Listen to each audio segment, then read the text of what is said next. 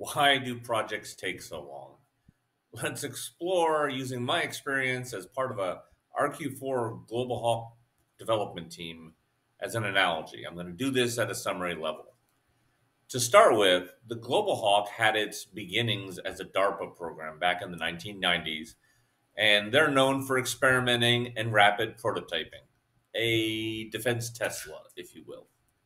The idea behind it was to take off the shelf tech and build the next generation unmanned recon air vehicles. A couple key points to bear in mind. Unmanned tech was actually relatively mature by the 1990s, but just not in widespread use. And the Air Force is run by pilots, so replacing pilots was, and to some extent still is, a cultural issue for the Air Force. Out of this program came both the Predator and the Global Hawk. The mission of the Global Hawk was to be similar to the U-2, and the first two prototypes were completed in approximately 3 years, depending on how you want to measure start to finish.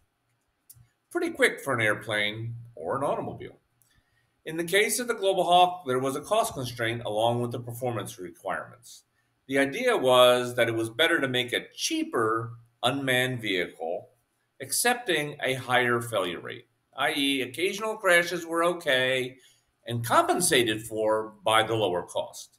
And the lower cost would allow for more Global Hawks to be built to offset the higher payload that the U-2 can carry. Sounds good, right? Testing took a couple more years after they were finished to wring out the items that were absolutely must fix. 5 years total for a functioning prototype using a new airframe, new radar, and infrared sensors that was flying at 60,000 feet. I was a part of the program during that period. It was impressive. And I want to say it used a first rate team on both the government and the contractor side for all 12 years that I was affiliated with the program one way or another, which is important not to forget for projects. Projects need a lot of skilled staff and not just a few talented individuals. Now, if you go to the wiki page for the Global Hawk, it paints a slightly different picture. First and foremost, it highlights a huge cost increase.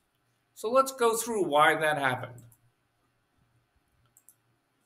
First is that the original $10 million price tag was never achieved.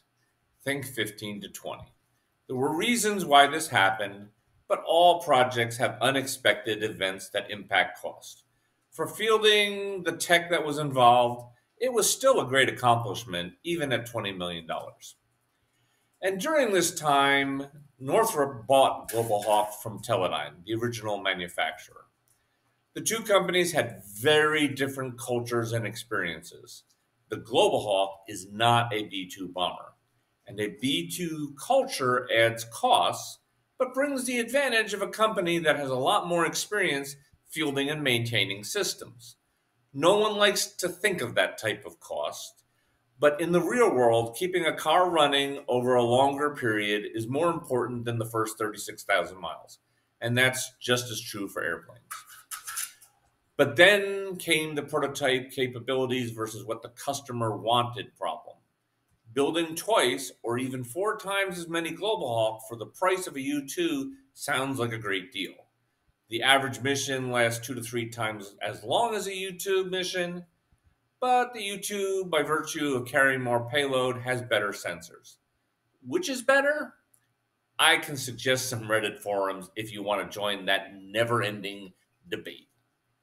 Longer missions also bring a longer logistics tail and a great deal more image processing on the ground.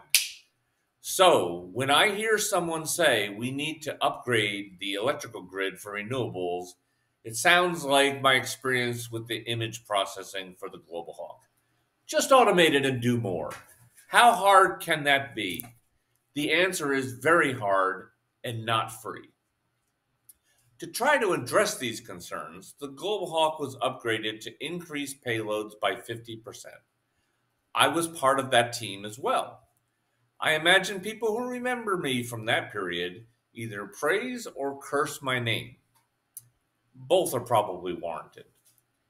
And in the cost Add in the cost of upgraded sensors, decrease production rate and quantities, and you end up with a really expensive air vehicle.